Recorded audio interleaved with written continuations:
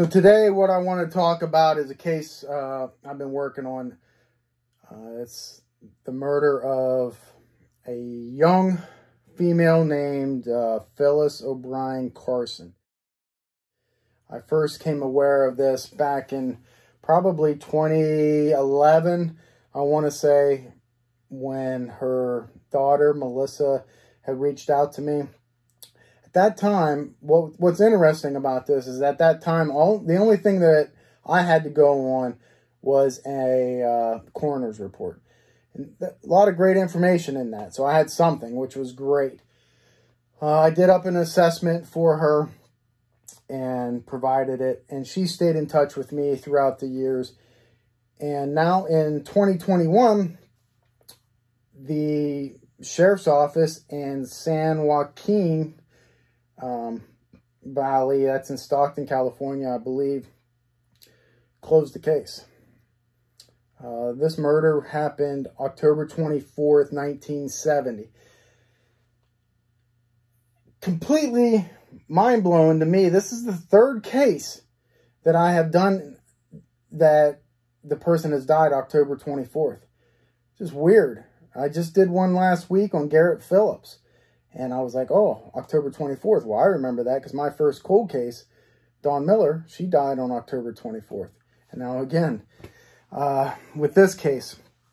So anyhow, beyond that, coincidence, if that's what you believe, I have this now.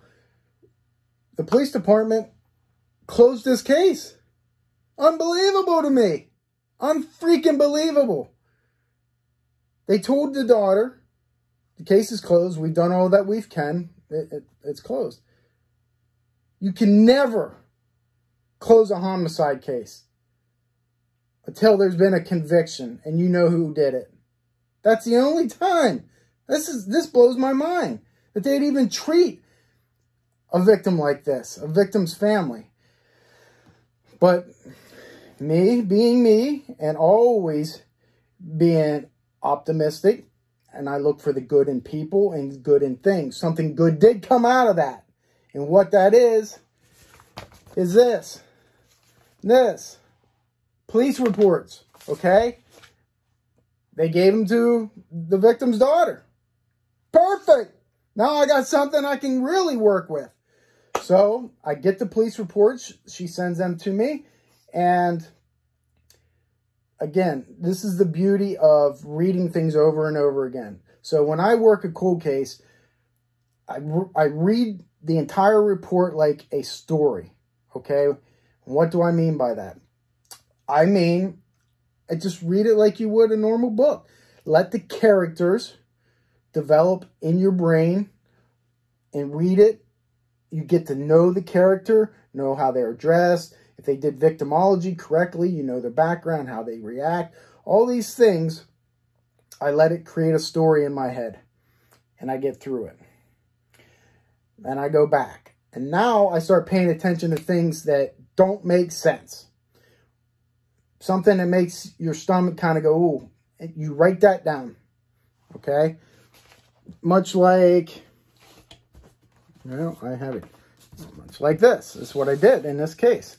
And it's written on an envelope because that's what I had available at the time. You can't let the thought just dissipate.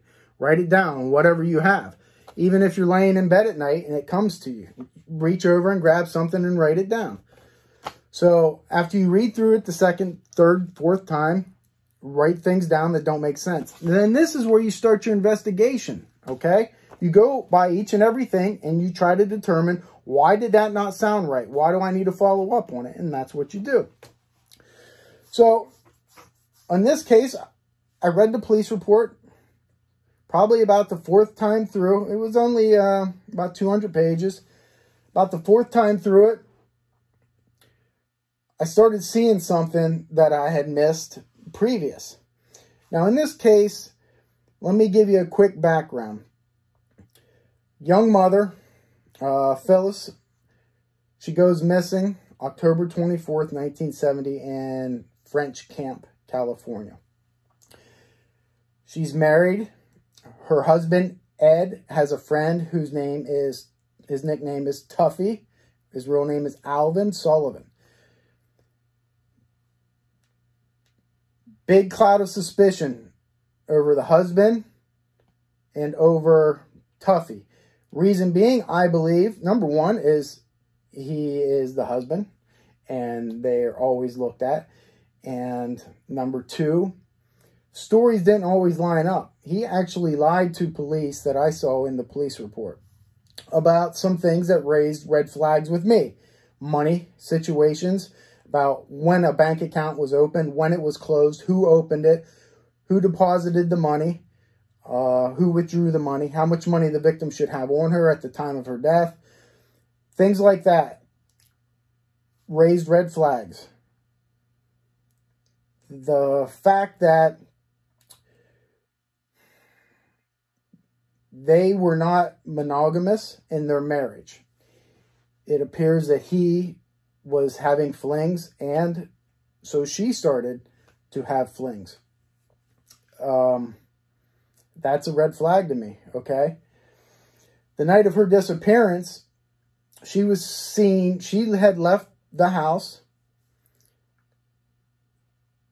with her, I want to say sister-in-law, Lorraine, if I'm pronouncing it right, Lorraine, and a guy friend of hers. And they went to this bar in French Camp. While she's at this bar, husband, Ed, and his friend, Tuffy, disappear from the main house to a shed. Okay? In this shed, it is come to be determined later through interviews with one of his daughters who was inside the house and with Ed himself. What were you doing in the shed? And they were watching adult movies. Okay. Now you might find that odd. Maybe. It's 1970. You can't whip out your cell phone and start, Pornhub.com. I only know that through research. You had, back then, you didn't even have VHS. Certainly didn't have DVDs. You probably had reel-to-reel. You're not going to watch that type of movie in the house. You're going to watch it somewhere else. So out in a shed. However, still a red flag to me. Okay? A victim who is related, married, having some sort of marital problems with this individual, and they were in a shed the last day that she is seen watching a pornographic movie. Red flag, right? Agreed. Yet, if you keep reading and keep going through, you'll find that Phyllis was talking to this gentleman at the bar the last time that she was seen. Now, this gentleman is a mystery gentleman. Nobody knows who this guy is. But you have 4 or 5 different witnesses who are interviewed who said, yes, I've seen him before. I've seen him in here. Actually, I've seen him 2 weeks prior to this in this bar, and I had a conversation with him. Bartender says, yes, I've seen him, but I don't know who he is. Nobody knows who he is. But what's important is everybody gives a clue to who he is. And it's our job as investigators to put those clues together and figure out who the hell this mystery guy is. So is he a witness? Is he a suspect? Well, we don't really know, but what we do know is 2 weeks prior to her disappearance, so around October 12th, she is talking to this individual again at a bar. Police interview people, and they say, yes, I saw this gentleman talking to her, but I don't know his name, but he was drinking a Coke. Kind of thought it odd that he was drinking Coke in a bar, and we asked him why. He said he has to haul explosives the next day, and it's part of his job, so he can't be hungover or drunk. Very important. Clue. Number 2. The day, well, we're going to fast forward now. That was October 12th. The day of her disappearance, she's talking to this individual. They're actually sitting at a booth. It's Phyllis, Lorraine, her friend, and this mystery gentleman comes and sits down and interjects, hey, I remember you. Starts talking to Phyllis, okay? Trying to buy her drinks. Actually buying her drinks. Having conversation. So you have two other witnesses who are seeing this. You have a bartender that's seeing this. So when she goes missing, now they interview these individuals. One witness states, Lorraine, yeah, I don't know who he is. He acted like he knew Phyllis. She describes maybe that he had matching coveralls, matching shirt. That's another clue, right? And he spoke of an Okie accent. And this is how it's stated in the police report. Okie, O-K-I-E. That means nothing to me at first. Later on, they talk to another individual who says, yes, saw them together in the bar talking. One thing I do recall about the guy is that he kept playing the same song over and over again on the jukebox. He actually gave money for Phyllis to go play the song, and it was getting annoying. The song was Okie from Muskogee. Ha! I think to myself, being a country, western, 70s connoisseur of music, which I am. I love Johnny Cash. Waylon Jennings, love it. Hank Williams Sr., a little bit before this time. That was 50s. But country music, I know that song. But what's that song about? I don't know. I know Merle Haggard sings it, but I don't know much about it. So, that's a clue. Very important. Remember that. So, the police take all this in, and they are smart enough at the time to do some follow-up, and they locate 4 explosive companies around that French camp area who might have delivery drivers that are hauling explosives. Systematically eliminates all but one place. They go to the one place and they say, hey, October 12th, which was 2 weeks prior, right, to this homicide, did you have anybody that was hauling explosives? They said, we did then. We don't now, because, and this was when they interviewed him, probably December timeframe, 1970, so 2 months, maybe a month after the homicide, or after the body was located. And I'll get to that.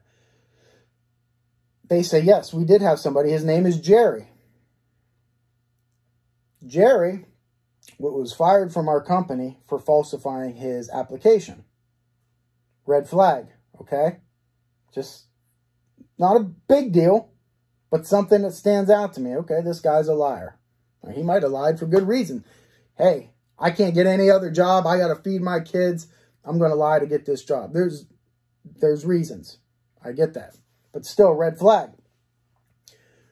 The investigators, okay, do your freaking job, which they did. Follow up on Jerry. They got Jerry's last name. I'm not going to give Jerry's last name right now. Jerry's still alive.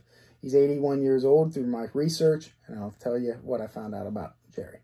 So, they go and find an address for Jerry. So what good investigators do, like Harry Bosch would say, get off your ass and knock on doors. Went and knocked on his door, and guess what? Nobody answered. So they go to a neighboring police department, and guess what? Jerry has a police record from 1970. And he has a picture. And he has a new address. So those are 3. Now things are building up, right? So now, okay, we've got a picture of the guy that we can show witnesses. Number 2, he has a police record, and it's current. It doesn't say in the police report what for. New address. So they do what good investigators do, right? Go knock on this next address. Where's Jerry? Knock. No answer. Okay, well, we still have one card to play. We got his photograph. Let's take this to that barmaid who said she knew him, saw him interacting with Phyllis, and find out if this is the guy. Take her, show it to her. She says, no, that's not him. You're crushed, right? Lead's dead. Go somewhere else. That's exactly what they did, and it's exactly what was wrong with the case. Okay? Plain and simple. I'm not sugarcoating it. You don't end up there. You have at least 3 other witnesses that you can show that photograph to find out. You can't rely on just one person to say, no, that's not him. Further, you still have to contact the guy. It's because you made 2 efforts and you can't find him. He still needs an interview. He might have key eyewitness testimony, but in their mind, it's not him. Okay. So now what? Now, when I get the case this weekend and I look at it, I want to know more about Jerry. So, let's start doing a suspectology, right? Let's start looking. So, do my little private detective work, 101. Let's start. Main thing that I found, which I think is huge. People used to make fun of me when the Hunt for the Zodiac Killer was on time, because when it was on, I'd always say, this is huge. Well, this is huge, okay? Jerry, I get on Ancestry.com and look at his family tree. I want to know where he's from. Why? Somebody got it. Somebody's answering it. I want to know whether he's from Oklahoma. Okay? This happened in California. Why? Why am I looking to see if he's from Oklahoma? Well, a witness said that he had an Okie accent. Took me a minute to realize what the hell that meant. But I figured it out when the next witness said he kept playing the song Okie from Muskogee a million times. That song, especially then, 1970, is like the national anthem for white males from Oklahoma, right? So I get on Ancestry.com, type in some stuff. What do I find? Find his parents, born Seminole, Oklahoma. Buried Seminole, Oklahoma. Jerry, born Oklahoma. That's right. Born Oklahoma. I want to know now, okay, is he still alive? Pull up his Facebook page. Nope, doesn't have one. But I can sure find a relative that has one. Sure did. Found a daughter that had one. Looked on her page. Scroll down and see where there's a picture of daddy or grandpa holding the baby, because it's always on there and you can always find it. It just takes a little digging. What do I find? Lo and behold, there's Jerry in all of his glory. 81 years old. Smiling big. With a big Oklahoma football t-shirt on. Boom. Okay, so now we know he's from Oklahoma. What else could we gather? Well, I go back through the reports. Somebody said that he had like a wide or weird grin with snaggled tooth. I look at his picture. Sure enough, he's smiling. One side's bigger than the other, and he has snaggled tooth. Yeah, but am I looking too far into it now? Because, he's 81 years old, loses teeth. A lot different from when he was 30. But his age matches up. His description matches up for 30. Everything's there. He's the guy. Okay? I'm confident in saying that he's the guy. Could I be wrong? Absolutely. Doesn't change the fact that he needs to be interviewed. Okay? His name was given because he had contact 2 weeks prior with the victim. It's him. That's him. Now, did he kill her? No, I won't go that far. Okay? I'm not one of these people that points fingers. I never do that unless I'm 100% on something. I'm 100% that he was in that bar. And I believe very well he's the mystery man based off of all that circumstantial evidence. And I get that. That's circumstantial. But if that's all you got, that's what you go on. Okay? He was identified. He was identified as hauling explosives. That's where it starts at. The gentleman is hauling explosives.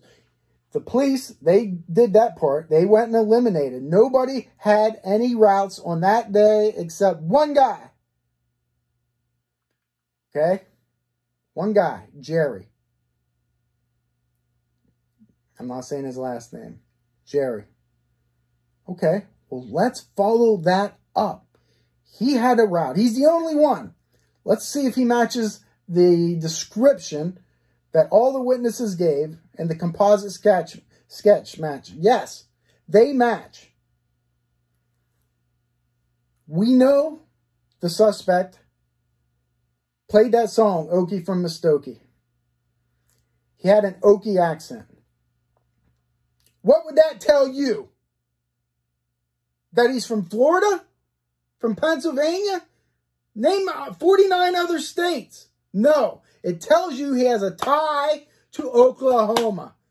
Then you do the research on Jerry and you find out he is from Oklahoma. In fact, he's wearing a shirt. Oklahoma football. Come on, folks. It's not that hard. It's not that difficult. This should have been done. This should have been done back then. Oh, boy, does that infuriate me.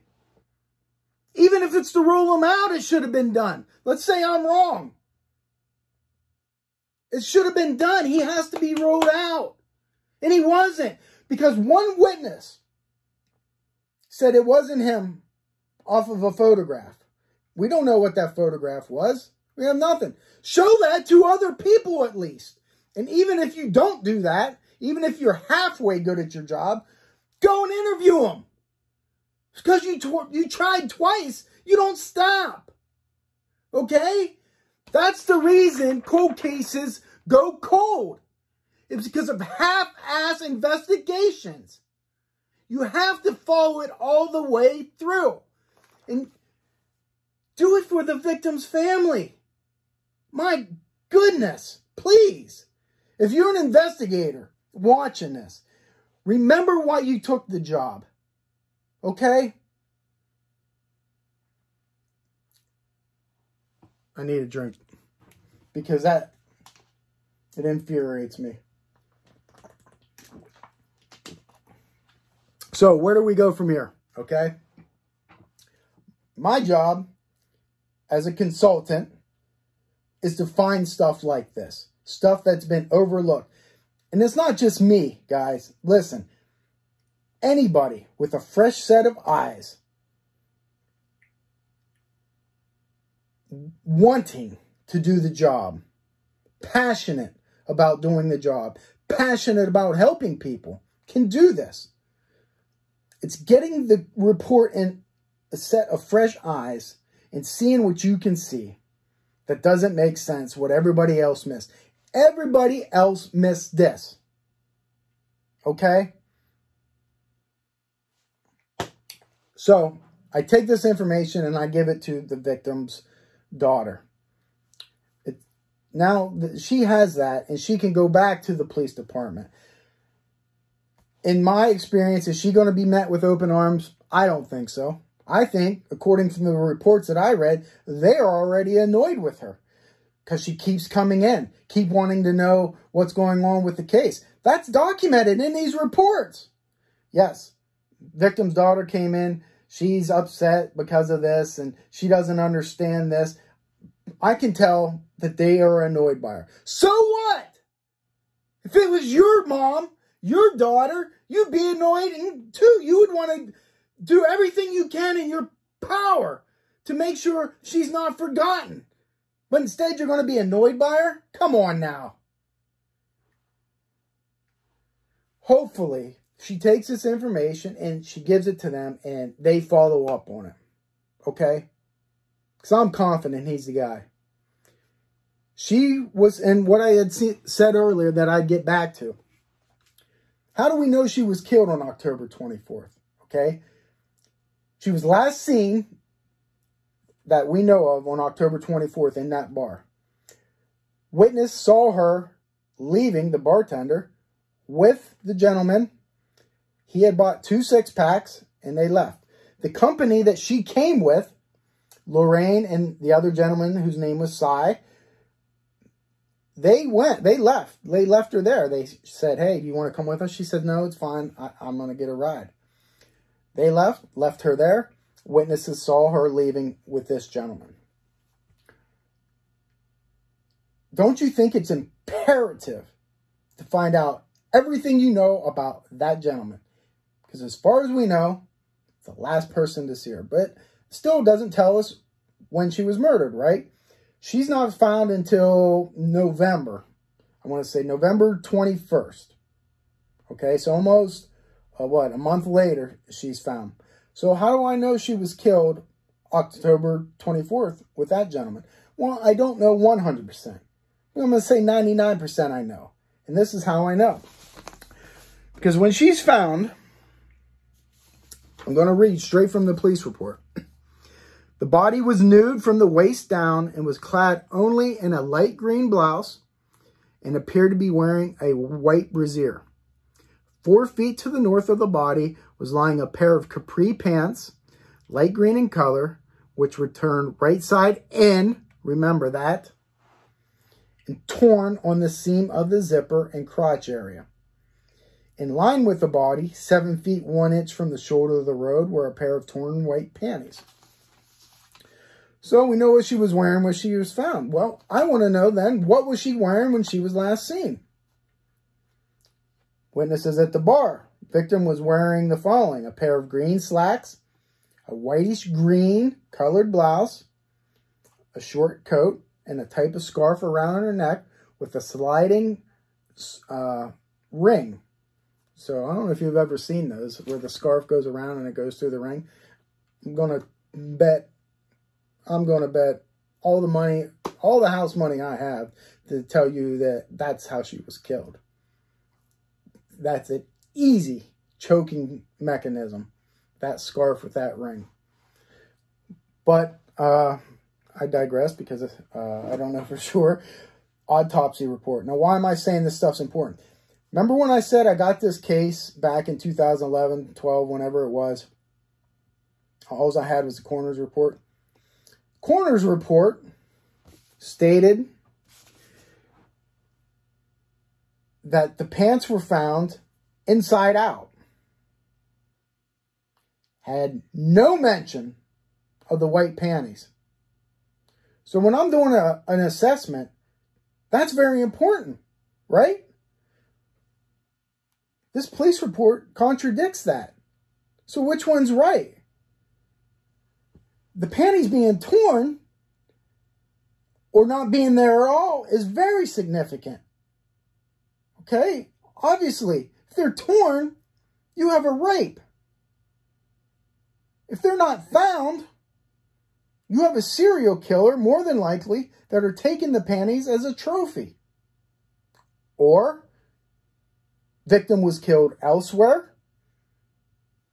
Panties were left there. She was placed in a vehicle and disposed of. Either way, the dynamics are now different. So, anyhow, because of what she was wearing, I'm going to say I'm confident that she was killed October 24th, the last time she was seen at the bar. And who was she seen with? A mystery gentleman who had an Okie accent, who played Okie from Muskogee, who delivered explosives. His name is Jerry. Not saying that he killed her. But sure hell is a good witness. Needs talked to. And sure as hell is a good suspect as well. Either way, the gentleman is still alive, and he needs interviewed, and he needs talked to, and find out what's going on.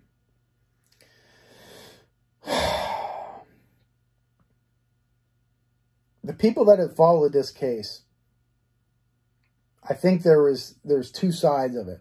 It's this mystery man, and it's the husband and his friend, whose stories didn't jive up.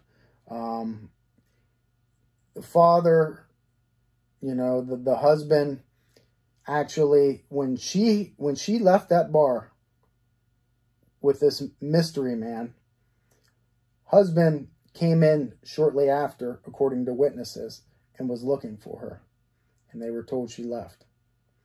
So, could have he tracked them down and done something? Yes. But if that happened, wouldn't that guy come forward? If he killed both of them, where's the guy's body? You know what I mean? It's why crime scene assessment, body dump locations are always so important. Because I can look at that and say, okay, and I read it to you. Body is clothed just in a top and a bra, pants, crotch rip, panties over here, pants over there. Is that something that a jealous, revengeful husband does in a fit of rage? No. Is it possible? Sure. Bigfoot's possible. But again, it's possibilities to probabilities. Is it possible that he did this? Yes. But the probability of it is no. Not based off of the last time she was seen, but based off of how the body was located, thrown from a road with her clothes ripped, her panties ripped, not on her.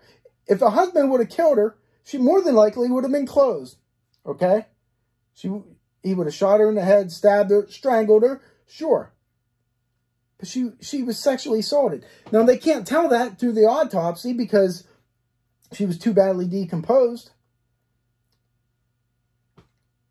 But let's make an educated guess here. If her panties are torn, not on her, pants are off of her, whether they're inside out, like the coroner's report say, or right side, doesn't matter. They're still torn, as if there was a struggle. She was sexually assaulted. Husband and wife were not having sex. This is why victimology is important. They're not having sex. And it's not necessarily the woman's fault. The man doesn't want to have sex. It's mutual. They don't want to have sex with each other. So is he going to rape her? Kill her? Throw her alongside the road? Possible, but not probable. So everything points back to Mystery Man. And once we found out who Mystery Man is, he becomes a suspect and needs followed up on. That's what I call clue. That's what I call working a case and never giving up. There's always something you can find to generate a new lead.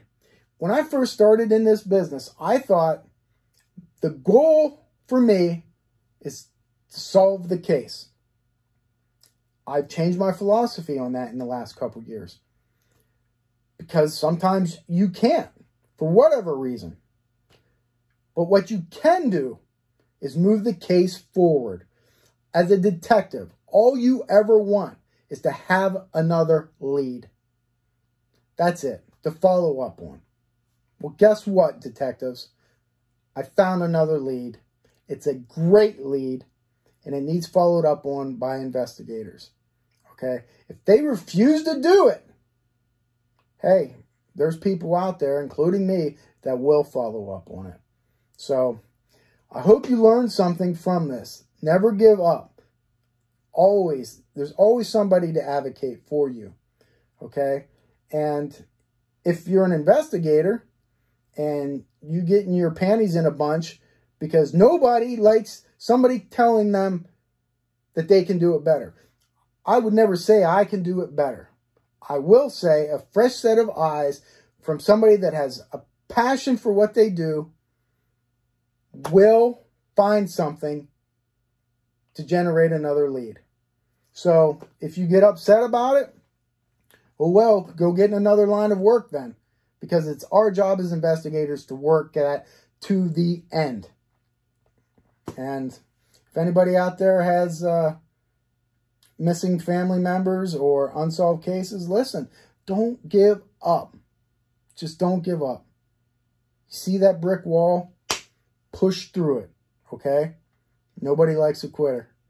All right, hey, I'm excited about this, and I know the victim's daughter is excited, and that is what is most important to me. So I hope I move this forward for them, and hopefully I'll get on to the next one. So that said, Maine's out.